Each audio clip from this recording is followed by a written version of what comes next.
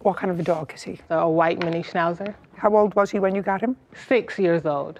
What kind of a dog did you get? A cane corso. And he's a big guy.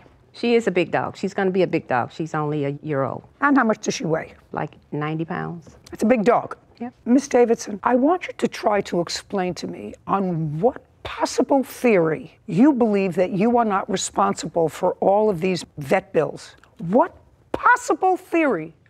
Because you appear to be an intelligent woman, he appears to be an intelligent young man. What possible theory, knowing that your dog has a propensity to run across the street, because it's done it before, knowing that it's a 90-pound animal that's unpredictable, knowing that as a result of your son's negligence, the dog was out of the house, not under his control, went on the plaintiff's property, bit their dog, which they incurred hundreds of dollars in vet bills. You tell me what possible excuse you can have for not paying the vet bills. Well, when I spoke to Miss Dunlap about the incident that happened when her husband approached me in a very negative way, and it was beyond my control because I was outside at the time, like he said that I was. Just to say you were outside, but it's your dog, it's not his dog.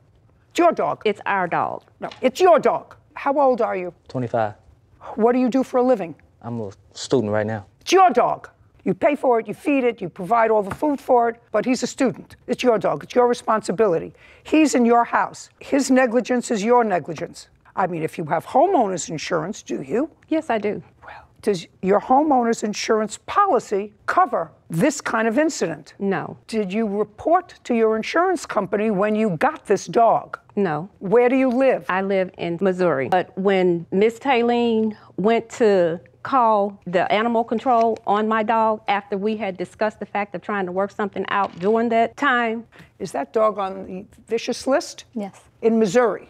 Generally, it depends by insurance company, but there's a list of generally blacklisted high-risk animals, and a cane corso. Well, the animal control. Just let me explain to you, just so that you know. Do you own your house? No. Do you own property? Do you have money in the bank? Yes. Yes. You have to have renter's insurance. I do. Good. You better tell them that you have a dog that's on the high-risk list in the state where you live. Do you understand? Yes, I do. Otherwise, if, God forbid, that dog, which has already been out at least twice that I know about, hurts somebody else, they're going to take away everything you have. Well, not a well. I'm telling you, this is not a well. I understand. I'm telling you exactly what you're saying. When the dog patrol came to my house and she said what she had told her, that my dog was vicious, and she came to see it my is dog. Vicious. My dog's not vicious. Of course I don't it's think vicious. she's vicious. It came across the street and it attacked their animal that was on their property. And if a child had been outside screaming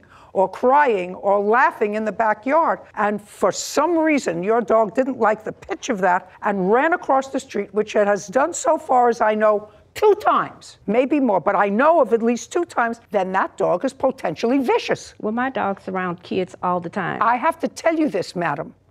They put dogs on a potentially vicious list for a reason. So insurance companies have compiled lists of those dogs, and there are hundreds of registered breeds of dogs. The list of potentially vicious dogs is relatively short, 10, 12 out of hundreds. If you choose to have one of those dogs and that dog has already injured somebody or something, a living thing, they are absolutely not only within their rights, it's almost a public service and a mandate for them to report it to animal control. You know, I used to do another program. On the desk of that program, I had articles and letters people sent to me who complained that they thought I was being unfair to a particular breed of dog. And I remember one letter that was by a man whose grandchild, only grandchild, was mauled by a pit bull. And he said to me in the letter, I was the last person my son called to tell me that my 5-year-old grandchild had been mauled by the dog because I had been begging them to get rid of the dog. And they said, the dog is a sweet dog. The dog loves the boy.